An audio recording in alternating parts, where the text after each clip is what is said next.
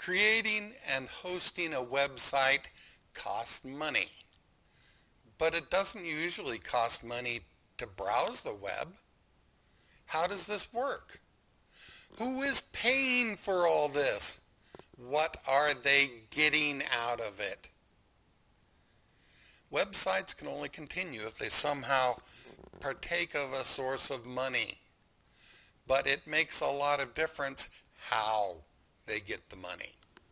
The devil is in the details. Some websites make all their money by selling you stuff. To these sites, you are a potential customer. They will entice you to purchase stuff. If the site survives on one-time purchases, then they have incentive to lie, cheat, and steal to get your money. Examples include real estate and car sales. If the site depends on repeat sales and returning customers, they have incentive to be honest and trustworthy. Examples include things like Audible, iTunes, Newegg, and the New York Times. Some websites make all their money by referring you to others. These sites live or die by advertising and click-through rates. They resell your time and attention. They have incentive to resort to clickbait and sensationalism.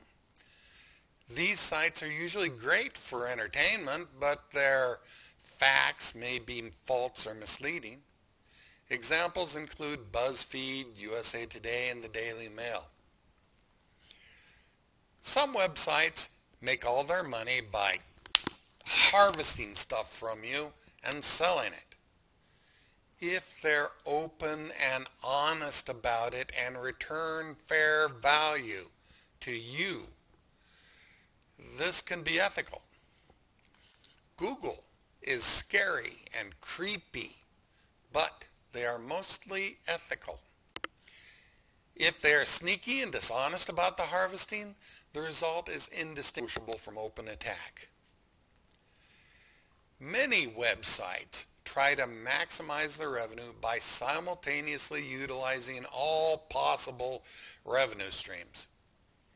Usually this is bad for you. So for example, the CNN, MSN, and KSL sites attempt to project honesty and reliability in their news and editorial content, but they make little effort to audit or restrain their advertisers. So a visit to their sites can include manipulation, malvertising, drive-by downloads, and web tracking that persists after you leave the site.